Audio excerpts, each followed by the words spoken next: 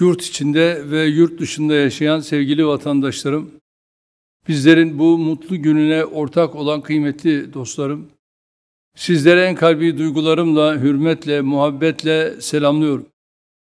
Ülkemizde ve dünyanın dört bir yanında yaşayan vatandaşlarımızın her birinin 29 Ekim Cumhuriyet Bayramı'nı tebrik ediyorum. Yine ülkemizde ve dünyanın farklı coğrafyalarında bayram sevincimizi paylaşan dostlarımızın, misafirlerimizin tamamına ülkem ve milletim adına teşekkürlerimi sunuyorum. Bugün Cumhuriyetimizin yeni asrının ilk yıl dönümüne erişmenin mutluluğunu ve haklı gururunu yaşıyoruz. Cumhuriyetimizin 101. kuruluş yıl dönümünü kutluyorum.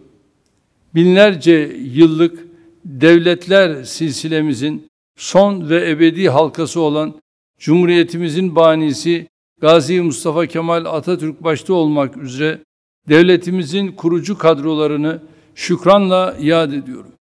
Malazgirt'ten bugüne istiklalimiz ve istikbalimiz için vatan topraklarını kanlarıyla sulayan şehitlerimize ve gazilerimize Allah'tan rahmet diliyorum.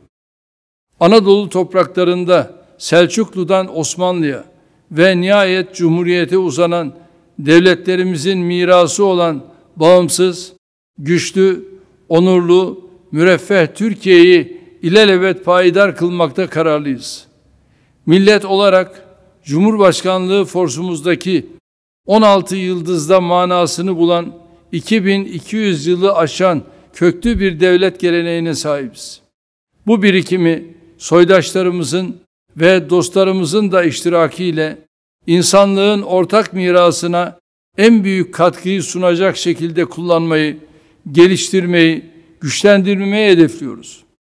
Hem ülke sınırlarımız içinde, hem bölgemizde, hem dünyada barışın, huzurun, güvenliğin ve adaletin hakim kılınması için milletimizin bu kadim tarihi perspektifine ve medeniyet değerlerimize daha sıkı sarılacağız. Verdiğimiz mücadelenin gayesine özellikle ulaşmasını ne terör örgütleri ne yayılmacı heveslerle bölgemizi kana ve ateşe bulamaya çalışanlar ne de onları destekleyip şımartan emperyalistler engelleyebilir. Bu amaçla nerede eksiğimiz varsa hepsini birer birer tamamlayarak ülkemizi muasır medeniyet seviyesinin üzerine çıkarmak için gece gündüz çalıştık, çalışıyoruz.